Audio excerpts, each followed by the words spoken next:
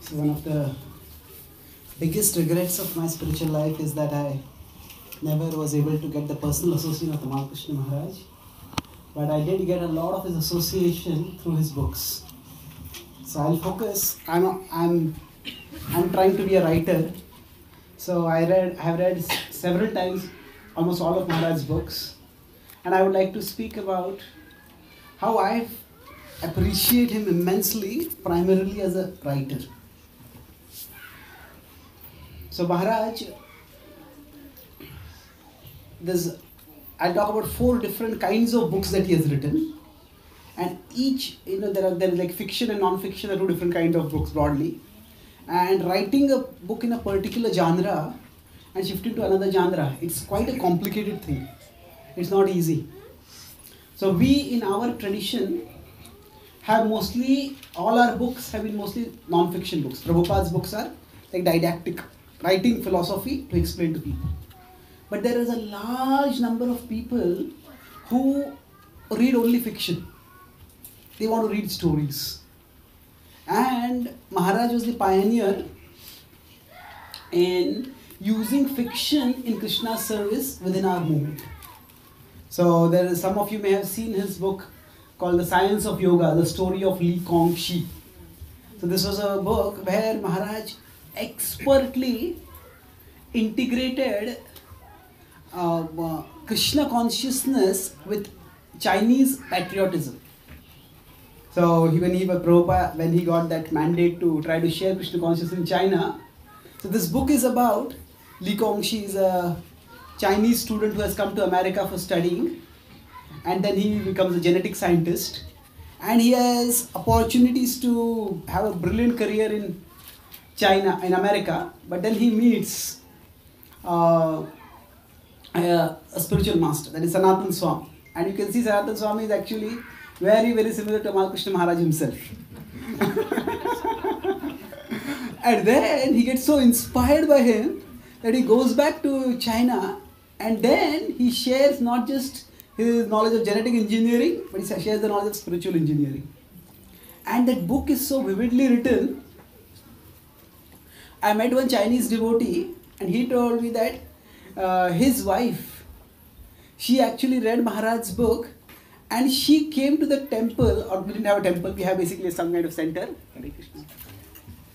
She came to the center because she wanted to meet this Li Kongxi. So that's how her spiritual journey started. So before that, Maharaj had never written any kind of fiction, and yet he wrote a book which is a masterpiece.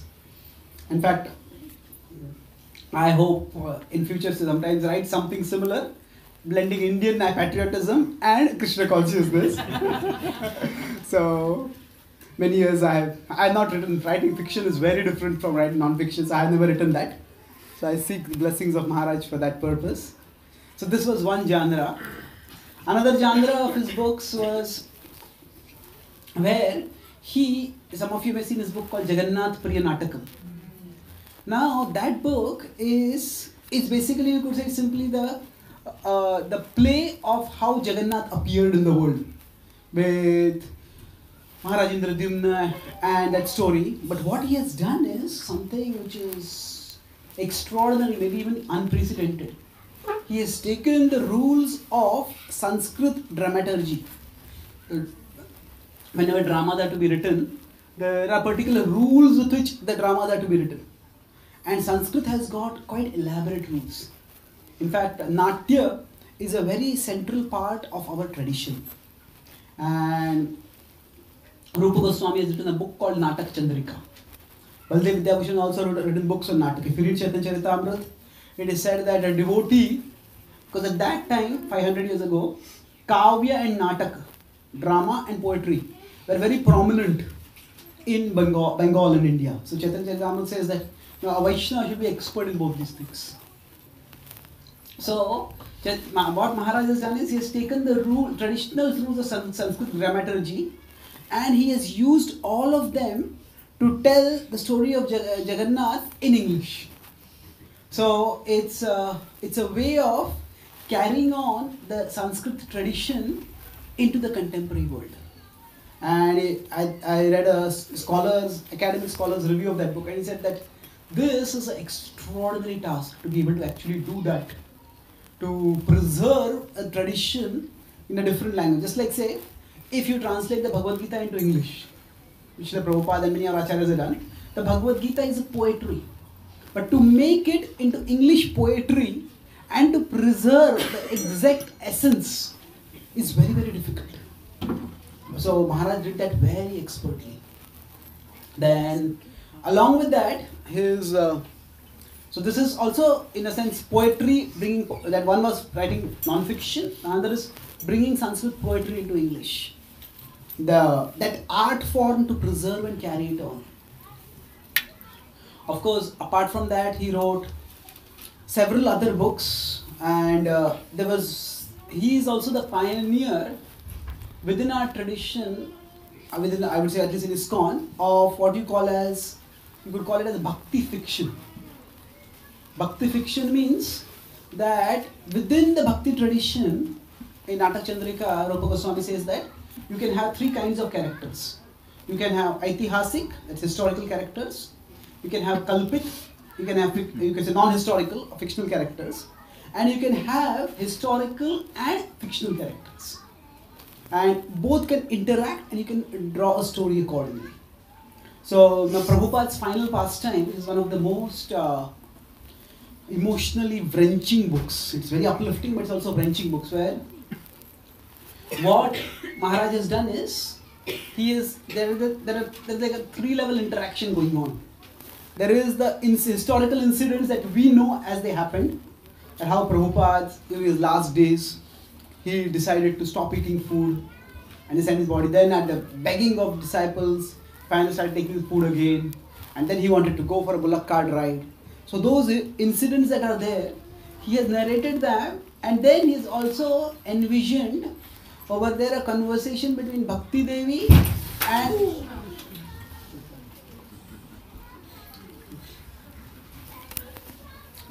and other characters who are actually acting according to Krishna's will to churn the hearts of the devotees, so that bhakti can emerge forth in the strongest, deepest way, sweetest way from their hearts.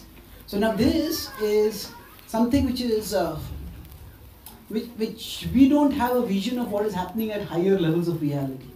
But whatever is happening in our life, it's not just we struggling with situations. It's 12:30. So Krishna is acting, and how Krishna is acting in our lives, Maharaj has depicted that in a very beautiful way. So Bhakti fiction means it's not exactly fiction in terms of imagination, it's more of a vision. And of course, his life's greatest work was his doctorate thesis, A Living Theology of Krishna Bhakti. And that is completed by one of his godbrothers, Garuda Prabhu, after his departure. And what Maharaj did was that it requires an enormous amount of dedication as well as humility. That we can broadly say that there are 4 different ways of communication that can be there. There can be insider-insider communication, there can be insider-outsider communication, there can be outsider-outsider communication, there can be outsider-insider communication. What do I mean by this? Let's say, for example, if we have Bhagavatam classes in the temple, it's insider-insider, devotees speaking to devotees. So when we have outreach programs, like say devotees had organized a program in a company in fish burners or wherever, that's an insider-outsider program.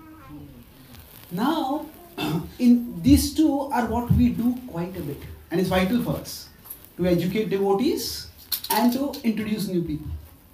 But society's perception of us is shaped much more by outsider-outsider communication. That means people who are not committed to our movement, what do they think about us? People will want to know from us, but when we tell them something, hey, you are from this movement, you are always going to speak good only about this movement, you are going to promote this movement. But what do outsiders say about our movement? So outsider-outsider communication shapes people's perceptions enormously. Say for example, if somebody meets Hare Krishna, people may Google and maybe look at Wikipedia or Encyclopedia Britannica, or they're more serious, they might read a book on Hinduism, and there something might be told.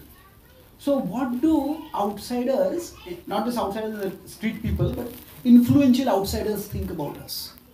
And how we can reshape that? So we traditionally as a movement didn't care much for that. In some ways, we are quite self-congratulatory. We are aspiring for pure devotional service and we pat ourselves on the back. And of course things are changing now, but that change, how it came, it didn't happen automatically. Maharaj is one of the pioneers in that. So now how do we reshape the outsider communication? We are in one sense insiders. So how do we affect that? So for that there is the fourth mode of communication, that is outsider-insider. That means Maharaj actually went into mainstream academia and he did his PhD. Why? The idea was to learn how outsiders think. We could just say they are materialistic people, they are atheistic, they are demoniac or whatever. It's easy to give such labels. But then we will label them as demoniac, they will label us as sentimental, and there's no communication. So he went through that whole exercise, and it was quite a exerting exercise. He was I met the scholar who was his PhD guide. I met him, so he said that when Maharaj would come to ISKCON temples, like Vyasapuja would be there, there would devotees fanning him and offering him worship. But then same Maharaj would go to an academic classroom and sit on a small chair with many other students who were all much younger than him. But why did he do that? Because he felt that for our movement to spread in the Western world, we need to reshape. We need to first of all understand how people think, and then we can explain to them our way of thinking and living in their language. So what Srila Prabhupada wanted the Bhaktivedanta Institute to do. The Bhaktivedanta Institute was an institute of scientific research, but it's not just scientific research, it's a general academic outreach. Prabhupada said, you present our message in their language. So now to present it in their language, Maharaj went through the effort of learning the language. Even from an ordinary perspective, for somebody who's at 50, 55, 60, at that age, to actually start learning a new language is not easy. To start getting an academic degree at that time is not easy. But Maharaj did that, and through that, eventually what happened was that he has helped create, he has helped pioneer a whole generation of second generation devotee scholars who are now creating an influential presence in the mainstream academia. In fact, there was a book on contemporary Hinduism, and there they have given example of how the Hare Krishna movement has the most vibrant academic presence in Hinduism. Most other organizations don't have, or Hindu organizations don't have that kind of presence. So Maharaj was the pioneer in that. And at that time, during his PhD thesis also, he wrote many books. So one of his books was on religion, on faith and reason. So basically what he did through these books was, he took the current intellectual way of thinking and the traditional intellectual way of thinking and brought them into a dialogue. And through that, it's a completely new way. Through this, people may not become devotees. But what happens is people who are influential in the outer world, their perception changes. And when that perception changes, we are able to, our direct outreach also becomes much more receptive. So now in his book, that is the book probably I have spent the most time reading. I have read it several times, The Living Theology. And it's, see, many devotees, many Prabhupada disciples are writing books. And it's a very valuable way of continuing our legacy of writing. But there is a writing as a craft and there is writing as an art. Writing as a craft means, say, we all do writing as a craft. We send WhatsApp messages and we send emails. So we all write. But that is simply writing as a functional activity. You have to just communicate something.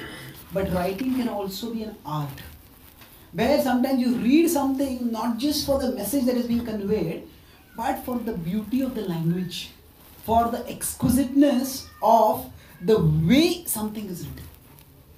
So Maharaj, the way he would write was that when I actually, in the academic books, so his book was probably among the most captivating books for me. So that book actually, when I read that book, I had many different thoughts, but two main thoughts I had was that Maharaj is demonstrating how to use English in devotional service.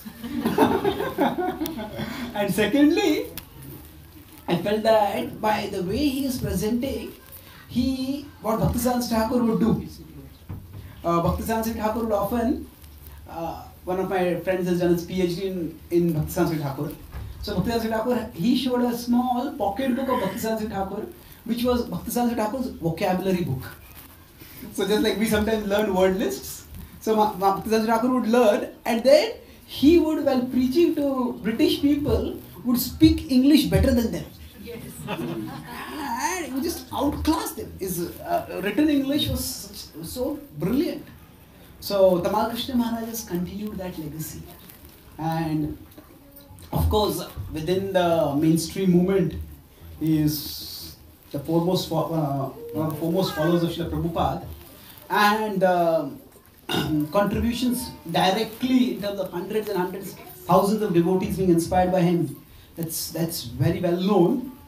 But this is a part of his legacy that is going to have a long-lasting effect in terms of invoking and perpetuating the literary aspect of our tradition. So there are many devotees who are inspired, many academically and intellectually, literary oriented devotees who are inspired by Maharaj, even if, like me, they have never met him, even if they have never had his personal association, but he has inspired this aspect of our legacy by his own personal example and by his inspiration to be continued in this generation and for many future generations to come. His Holiness Tamal Krishna Maharaja ki, Prabhupada ki.